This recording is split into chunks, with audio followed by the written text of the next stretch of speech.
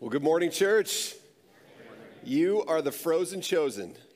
I am glad you are here. You are encouraging my heart big time as I look into your eyes and see that you are present. So welcome to this first 8:30 service on this second Sunday of the new year. I'm just really glad you're here, and welcome to those who are tuning in online. We're glad that you have connected with us as well. If you're new, I'm Pastor Josh, and it's the new year, so I'm excited genuinely to be with you. A couple of things. We do have this new service schedule, so we have concluded Saturday nights, at least for the time being, and we have moved to 2 Sunday morning services, 8:30. Obviously, you know that you're here. 8:30 and 10:15. Moving forward, that's going to be our pattern, 8:30 a.m., 10:15 a.m., so just get that settled in your psyche, so that you remember that's when the services are moving forward on Sunday mornings. If you are watching online, couple of things. We are committed to having our worship services online and available for people to worship from a distance. This is a time of transition. Transitions are always a little bit challenging, and so our goal right now is to get the service online by Sunday afternoons. We would love to live stream, but the internet in the North Woods is like really intermittent. Has anybody ever experienced that? So we're going to kind of take some steps forward as far as that goes in the weeks and the months to come. But for now, just kind of be patient. We are committed to get the service online. Our goal is Sunday afternoons for now, and hopefully to improve on that in the weeks to come. We have a new sermon series today. It is about friendship, kingdom friendship. And I'm really excited to dig into God's word over the course of these next 2 months and focus on that and what that means for us in our lives. To plant the seed just at the beginning of the beginning of the sermon, who are your closest friends? Who have they been in the past? Who are they now? Who could they be? I want to encourage you to take inventory of the relationships in your life and even be praying about that as we enter into the beginning of the worship service. A few opportunities for you in the life of our church. There's a senior luncheon this week, Wednesday at noon. If you're 60 and older, this is for you. We'd love to have you. Please sign up. They want to kind of get a sense of how many are going to be there. In 2 weeks, January 23rd, we've got our annual church business meeting where we share a little bit more in detail what God's doing in the life of our church. Part of our bylaws require us to have some reports from all our ministry team leaders and the budget that we're going to vote on available 2 weeks in advance. So those reports are available at the Welcome Center. I really want to encourage you, pick one of those up because it outlines kind of where we're at in our church right now. It shows what our income and our expenses were over the course of this last year. There is a ton to be thankful for. And we really feel the Lord calling us forward to expand ministries. And so you can kind of get a sense of that if you pick up the report and then come and after church, after the 10:15 service on Sunday, January 23rd, we're going to have that annual business meeting. Lastly, baptisms. We fixed the heater in the baptismal, by the way.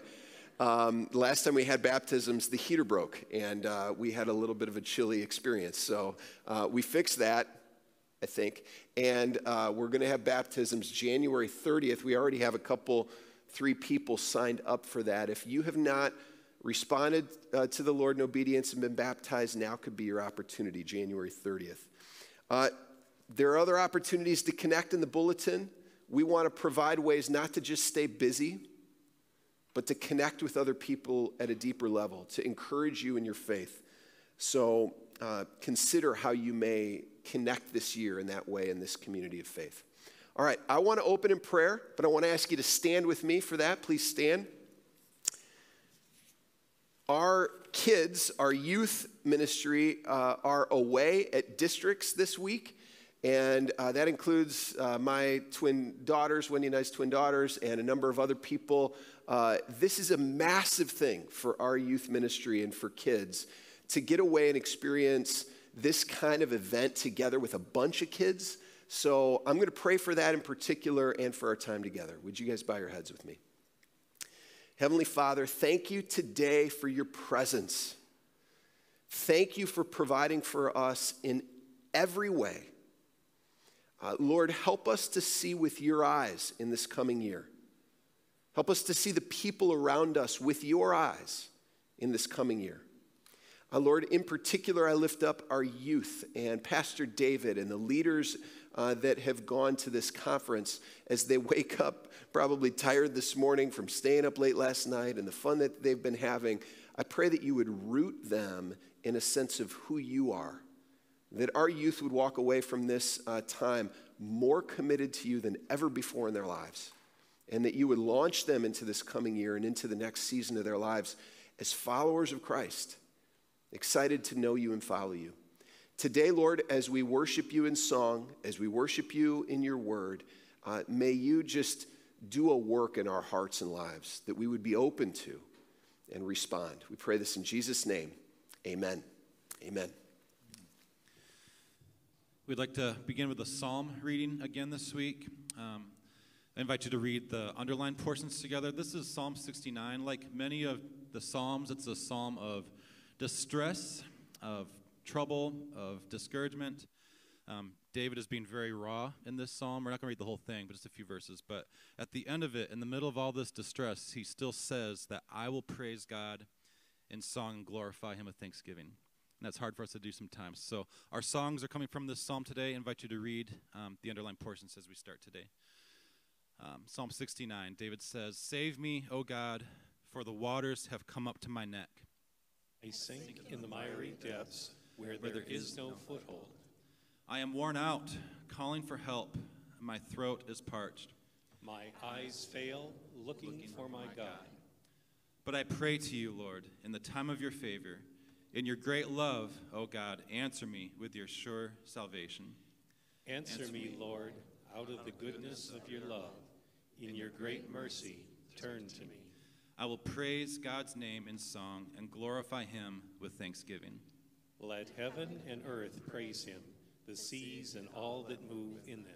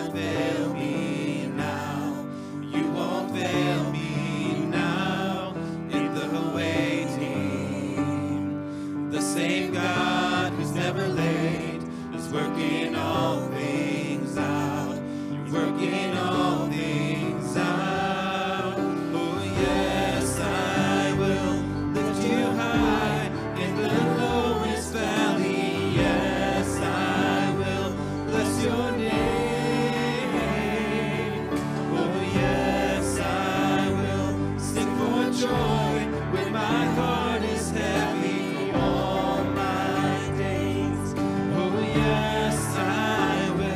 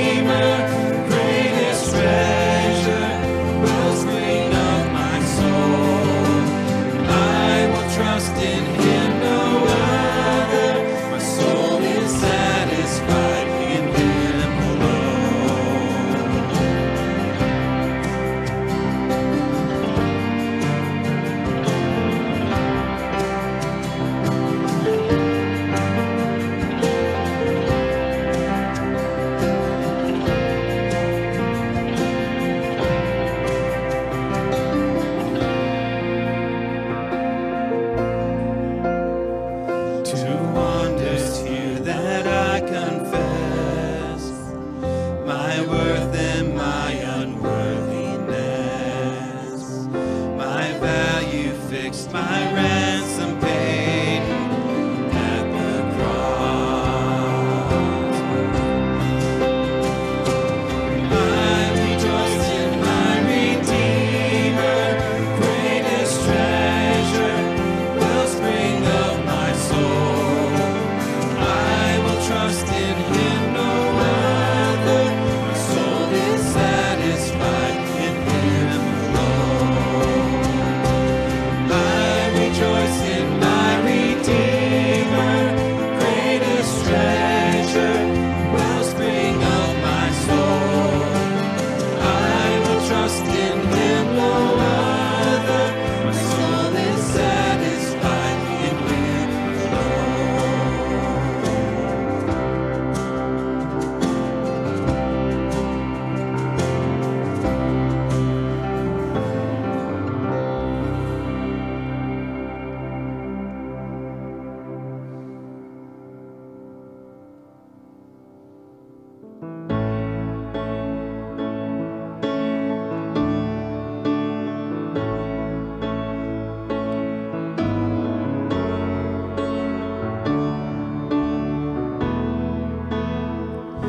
I love you, Lord.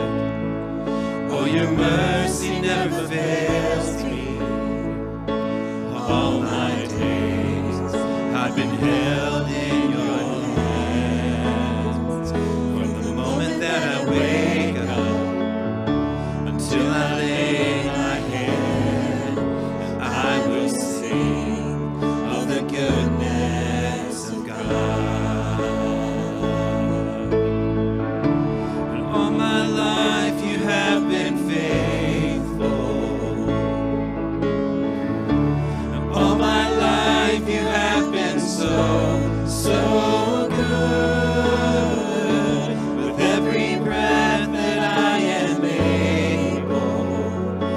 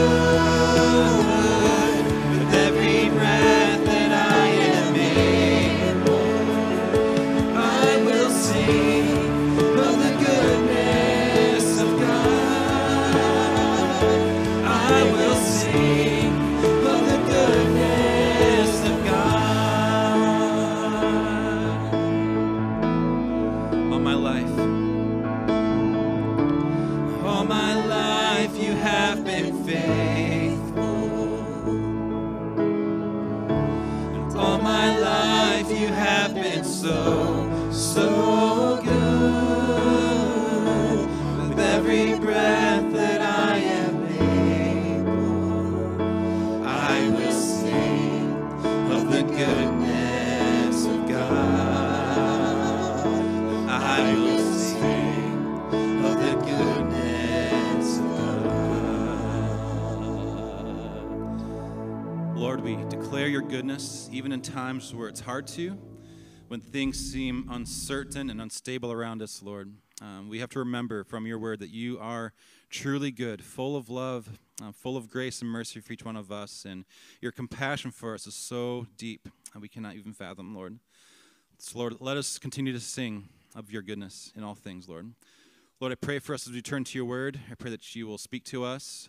Lord, I pray for our ministry teams today as they transition through some of these changes. Pray that you just allow them the grace they need today as they adjust today. And Lord, just ready our hearts now, again, to receive what you have for us from your word. Prepare us now. In Jesus' name I pray. Amen. You may have a seat.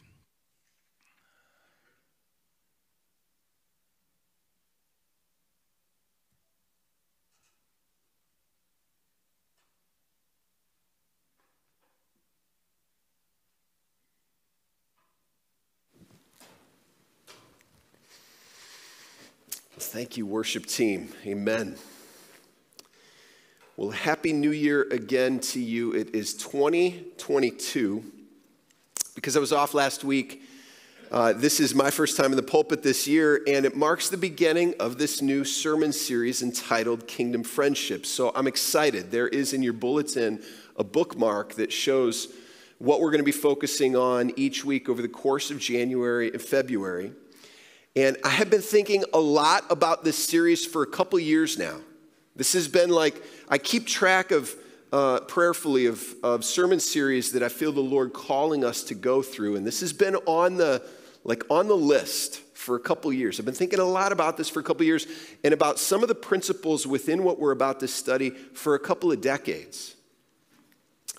In other words, there is really throughout Scripture promptings for us to think about friendship, and that's why it's been on my heart. There really is a biblical theology of friendship, meaning that friendship is a whole Bible theme.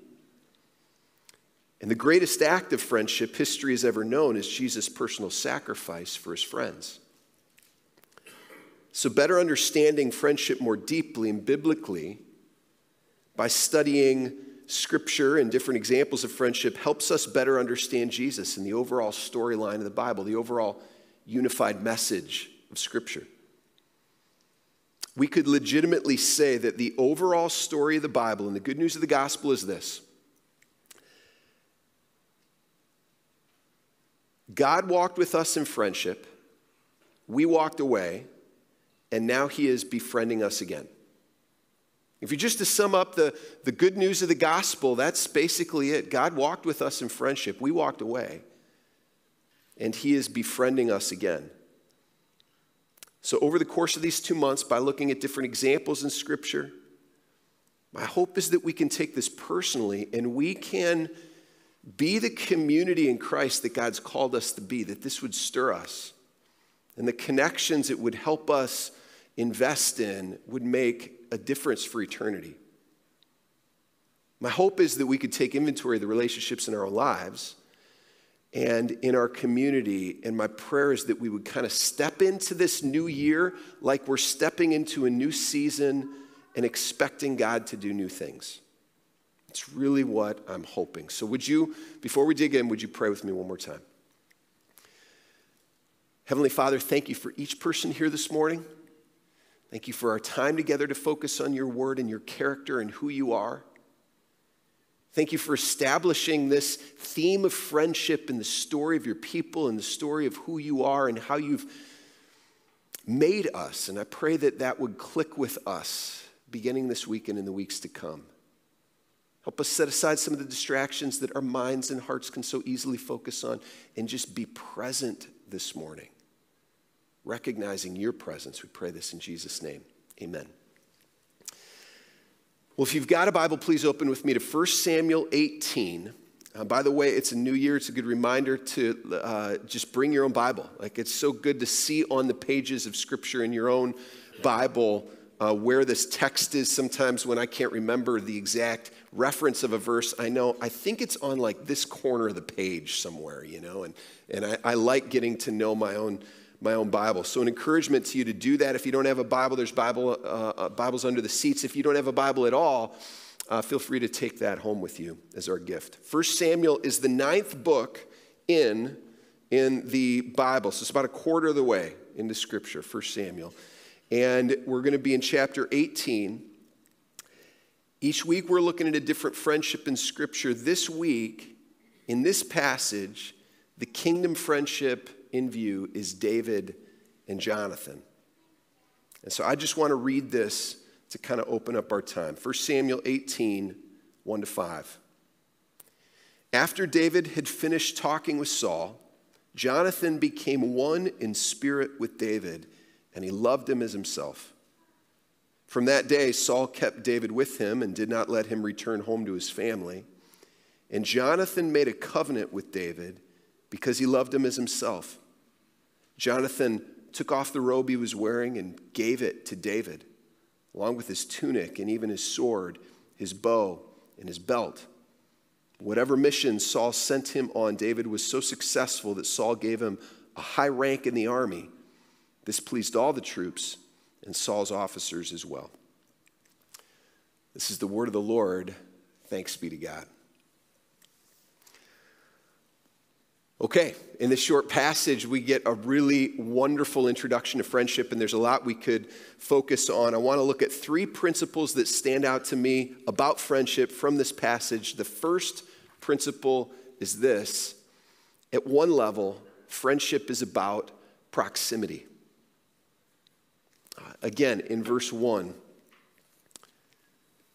after David had finished talking with Saul, Jonathan became one in spirit with David, and he loved him as himself. Listen, at one level, the friendship of David and Jonathan was a product of proximity. A little bit of background, and this is brief, but just a little bit of background on David and Jonathan and kind of where we're at in the history of God's people. This is all happening around 1000 BC. So historians and archaeologists of all different stripes, Christian or not Christian, agree that David lived around 1000 BC and that he eventually became king of Israel. At this point in the account of the Hebrew people, David is not king yet. God had been their king, and he had directed them through the words of the prophets. He had led them through the leadership of the judges. But the people were looking around them and seeing other nations with kings. They cried out to the Lord for a king, and God gave him a king. He gave them King Saul. But Saul wasn't a good king. He was disobedient. He wasn't loyal to God.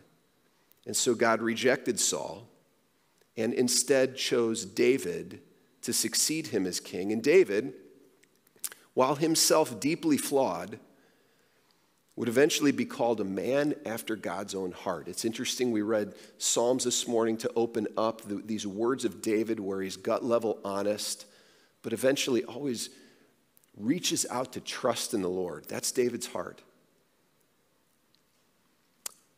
He would go on to write a lot of the Psalms, and his story, David's story, occupies a huge chunk of Scripture.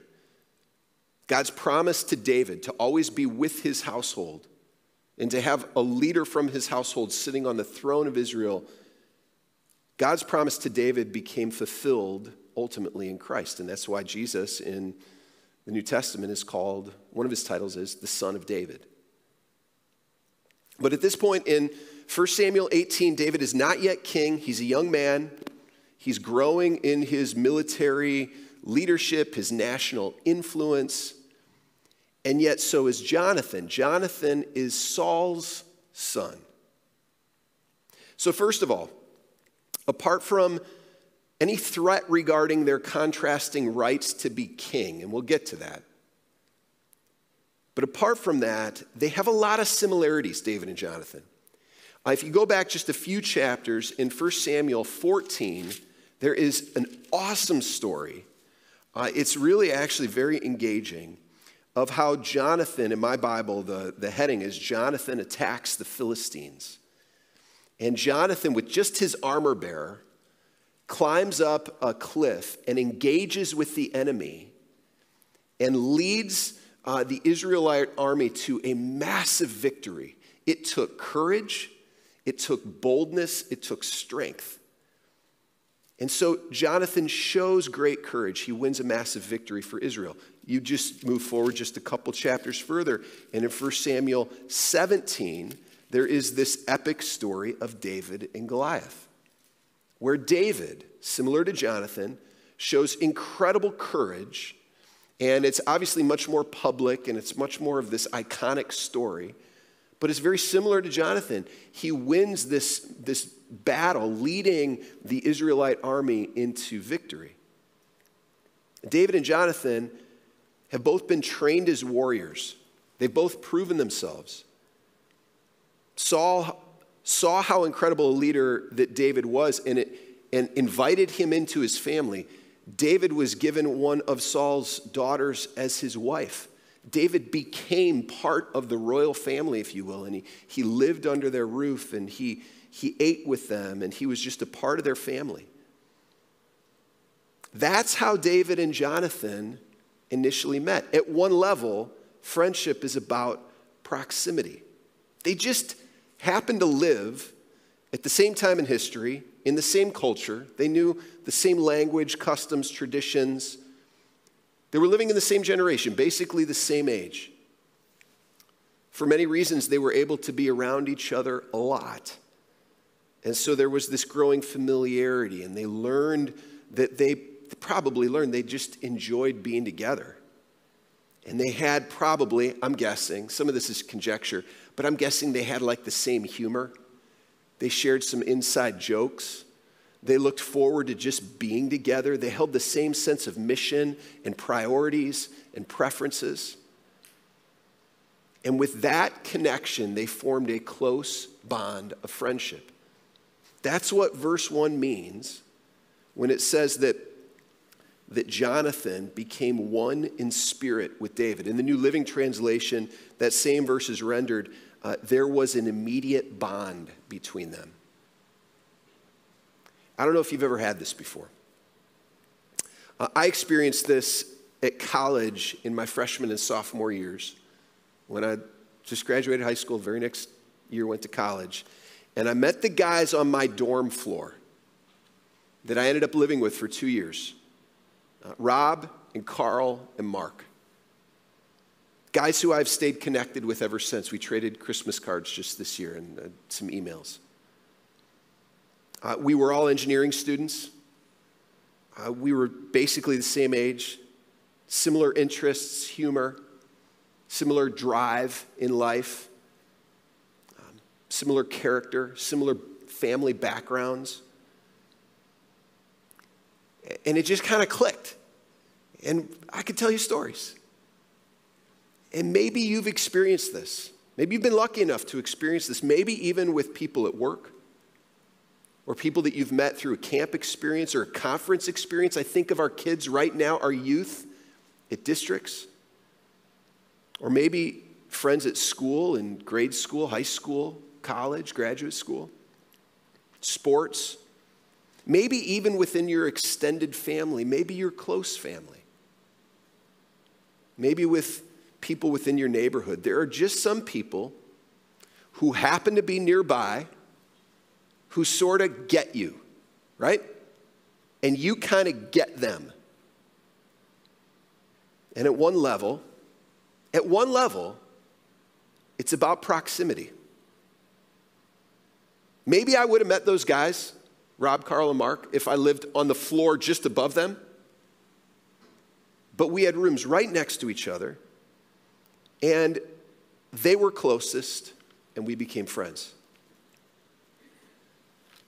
So as an encouragement to you at the beginning of this year, in the beginning of this series, I just want to encourage you first, just look around. Just look around you.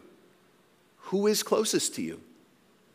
Who do you happen to be living next to and around and going through life together, who's in your circle of influence.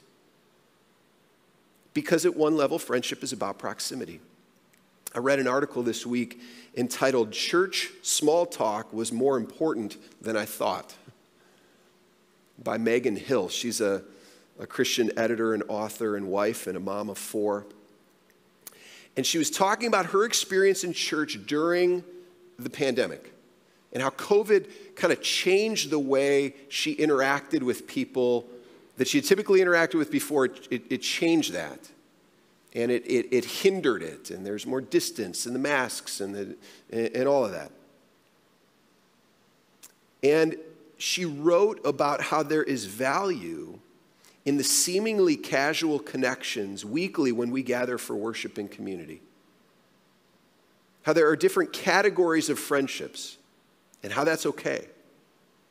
How it's even healthy. How Jesus and the Apostle Paul both knew the joys of various categories of friendship. If we just think about Jesus for a second, in his earthly ministry, Jesus had a particularly close friend in John. And a close friendship with 3, Peter, James, and John. And a very committed, ongoing connection with 12. And even a special relationship with 72. Not to mention his family and his community and the multitudes of others with whom he met only briefly. Hill says something that I think is super important for us at the outset of this whole series on friendship. I mean, I'm going to be encouraging you and challenging you to dig in and to go deeper with the people in your lives, but I think it's really important for us to hear this at the outset. She says this: sometimes in the church, we're quick to emphasize the particularly intimate friendships that grow in small groups, mentoring relationships, or accountability partnerships. These are vital connections indeed, but it would be a mistake to also conclude that just because a relationship isn't close, it isn't important. By demonstrating interest in others' seemingly insignificant matters, we establish the trust to care for them in bigger trials too. I think that's super important for us to hear. Romans 12:15 says to rejoice with those who rejoice and to weep with those who weep. Galatians 6:2 says to bear each other's burdens. And those commands are for the big things in life as well as the little things. I have a family member that growing up over the years would only talk about the most serious things. And after a while, you kind of just want to step back a little bit. I don't know if I can go there right now. And in fact, would not take an interest in the things in our lives like just golf or, anyways, I don't want to go into that, but it's important to dig deep, but it's important to just be with people sometimes, right? And so at one level, before I get too far afield from David and Jonathan, kind of pulling it back to David and Jonathan, at one level, friendship is first just about proximity. Looking around. And so as an encouragement to you, I want to encourage you to look around. Who is closest to you? Learn their names. Say hello. Invest in them. Listen. So that's the first principle. The second is this. At a deeper level, friendship is about commitment. At one level, friendship's about proximity, but at a deeper level, friendship is about commitment. Verse 3 says, and Jonathan made a covenant with David because he loved him as himself. Jonathan chose to establish a lasting friendship with David. This is what begins to make this a kingdom friendship. Some aspects of friendships are honestly kind of a fluke or a chance or a happenstance. It's just mere proximity. But at a deeper level, friendship is about commitment. I anticipate during this series leaning a lot into this book. It's entitled Made for Friendship. It's by Drew Hunter. Drew Hunter is the teaching pastor at Zionsville Fellowship Church in Indiana. It's a church that Fort Wilderness has a lot of long-term connections with. Drew and his wife, Christina, and their 4 little boys were up at Fort a couple years ago when I was the family camp speaker there, and I got to know Drew and his family just over the course of that week. And this is fantastic book.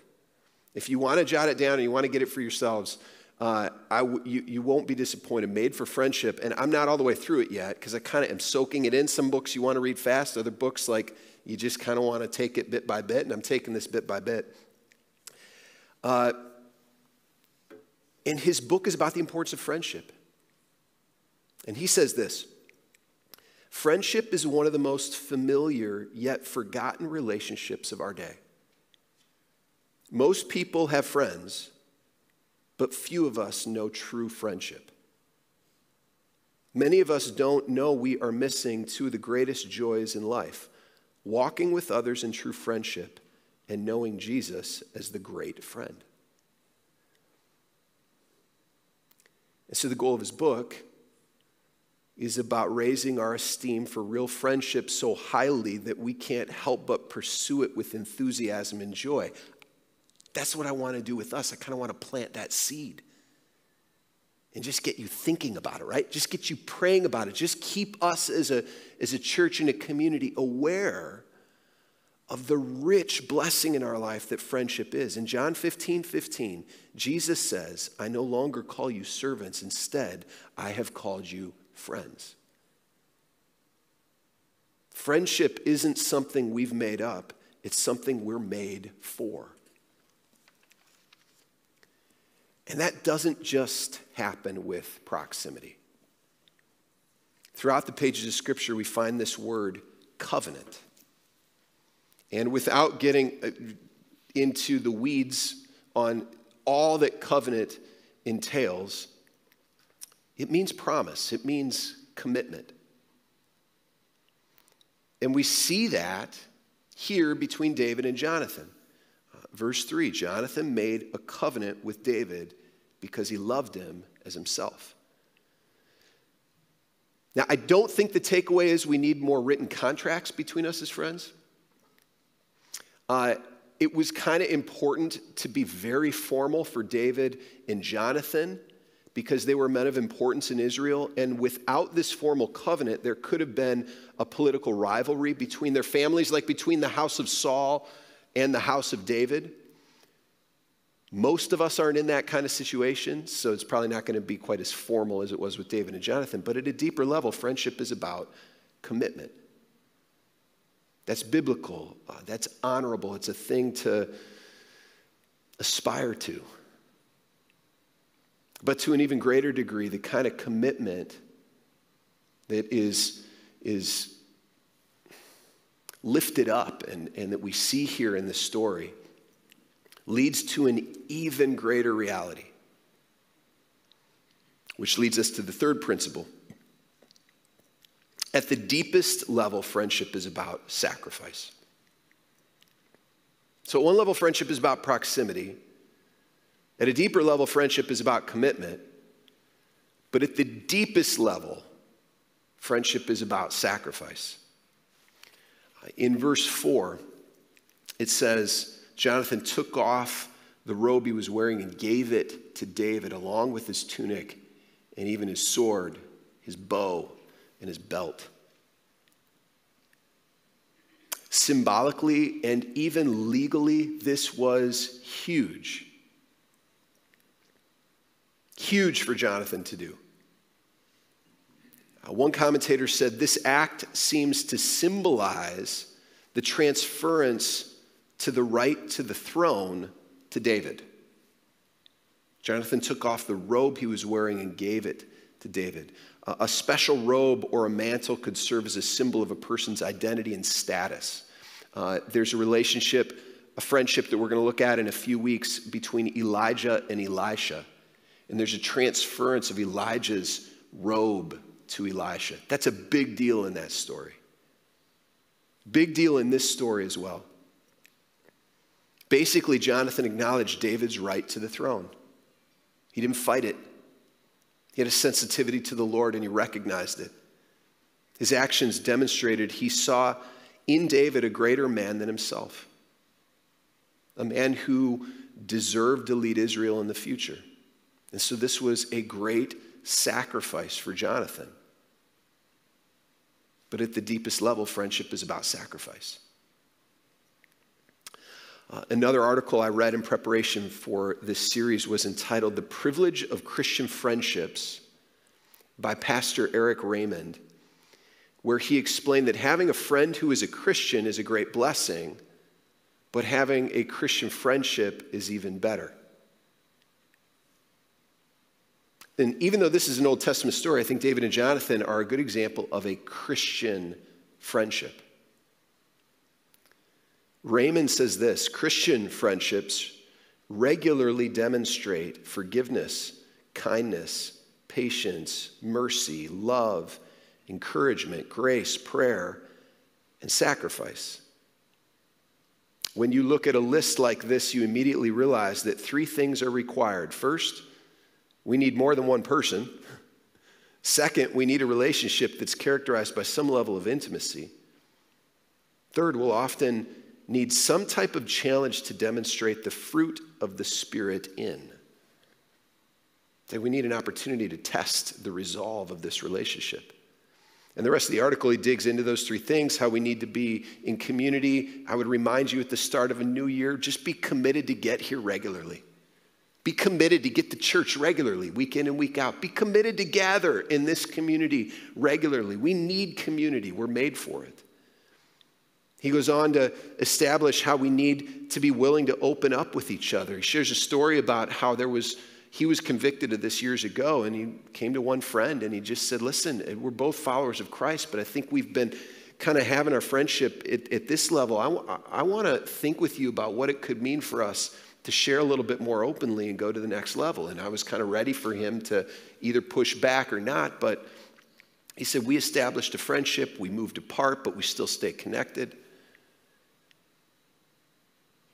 We need to be willing to open up to each other, and the rest of the article talks about how friendship is never really tested until there's a measure of challenge or conflict or a need to offer forgiveness or ask for forgiveness. This takes some risk, and there will be a cost. That sure was the case for Jonathan. There was cost. For us, it won't likely mean a formal relinquishment of political leadership, but definitely we will have to give grace and mercy. We'll have to clothe ourselves with compassion and kindness and gentleness and humility and patience. And it will require our time and likely even our resources. At the deepest level, friendship is about sacrifice.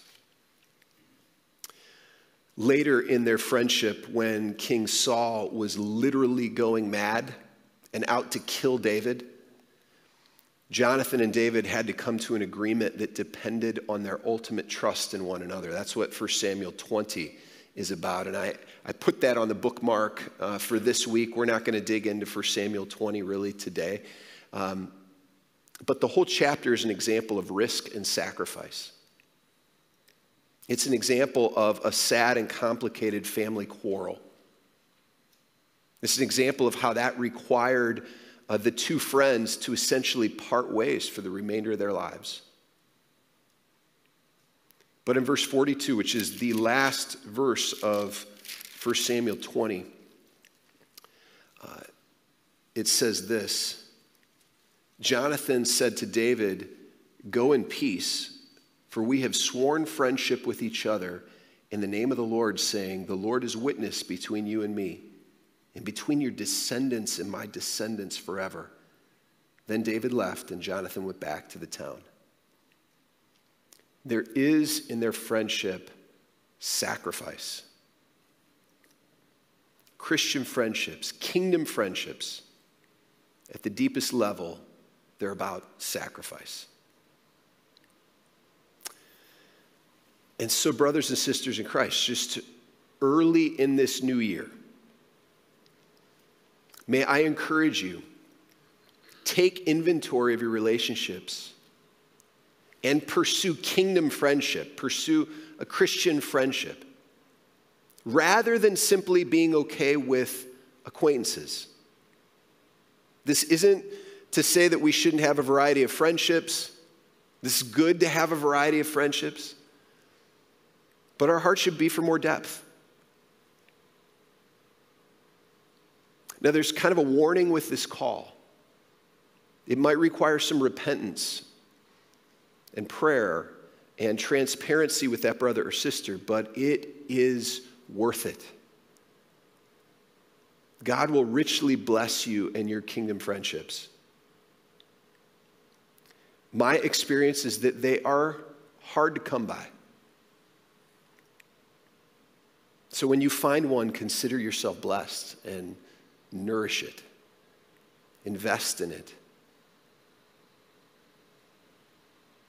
Value intentionality and authenticity and even sharing the Word of God together. This week, largely because this series was on my heart and I was preparing for it throughout the week, each day this week, and it's partly because I came into the new year and you want to you got some resolutions, and I'm thinking that way a little bit this week. But this week, because of the new year and because of this emphasis, each day this week, I reached out to connect with 3 or 4 people from within this church community and just see how they're doing. People that I would consider friends at a variety of levels.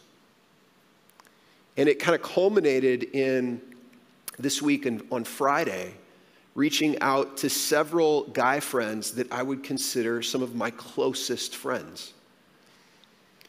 And I'm just going to tell you that it totally encouraged my heart this week to reach out to these guys and connect with them and talk with them a little, or text with them or email them. I called one, and he was in the middle of a construction project and the wind was blowing and he was discouraged. And I was like, hey, I know you can't hear me, but I love you, man. We'll talk to you later. I mean, that was it, And who knows what the timing is for you to connect with that kind of a friend, and it's been a while, but that connection comes just at the right time, right? God totally uses those things. I want to live with greater depth when it comes to the friendships in my life. And that's going to be more sacrifice than I tend to naturally just think about. At one level, friendship is about proximity, so just look around at the people closest to you. Connect with them. Learn their name. Remember their name. At a deeper level, friendship is about commitment. Be willing to kind of take that next step to maybe invite them over and show some hospitality, or join a small group, or intentionally sit down and have coffee with somebody or lunch. But at the deepest level, friendship is about sacrifice. What could that mean in your life?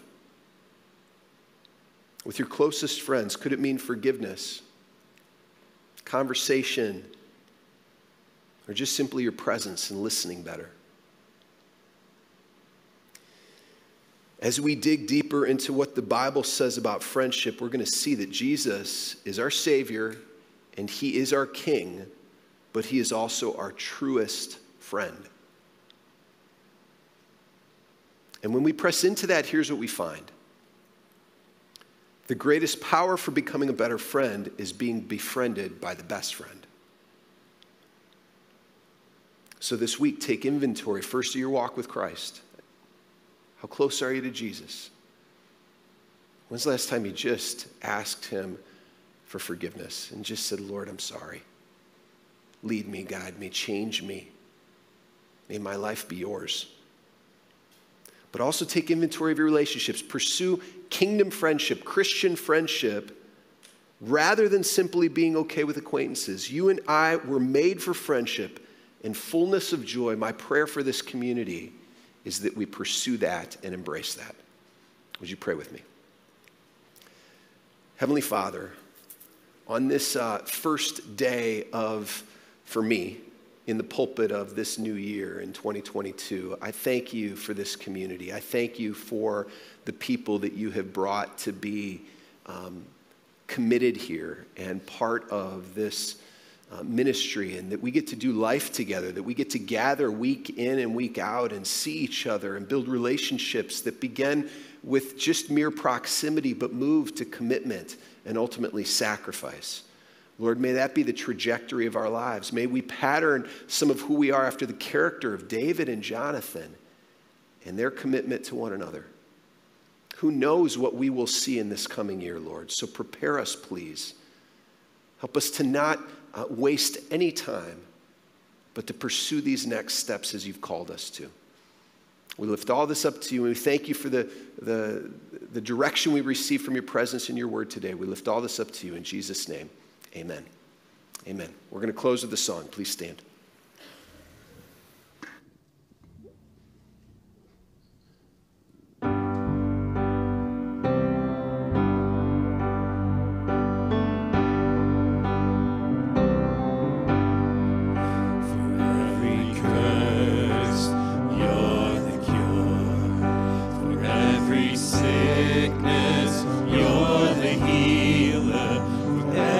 Storm, you're the calm.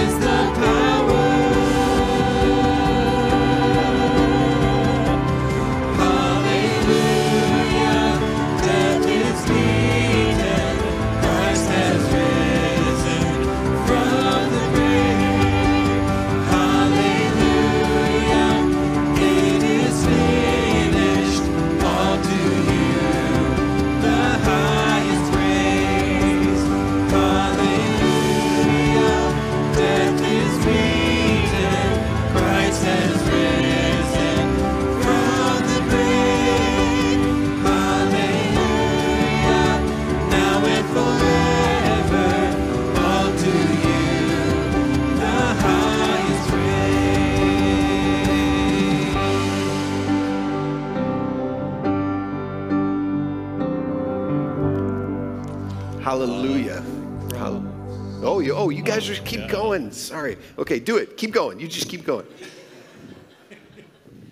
Get back into it. Do it. Come on. Okay, he says no. All right. Dang it. All right, well, messed that one up. Happy New Year. So, a couple of things. Here's what I'm thinking. Take inventory of the relationships in your life, right?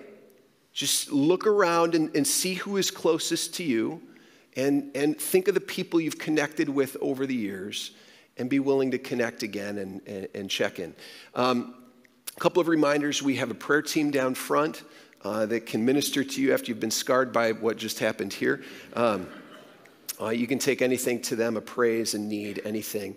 The things going on this week, we have the senior luncheon. We've got baptism opportunities. There's just ways to connect. But be encouraged and receive this benediction from the end of Romans 16.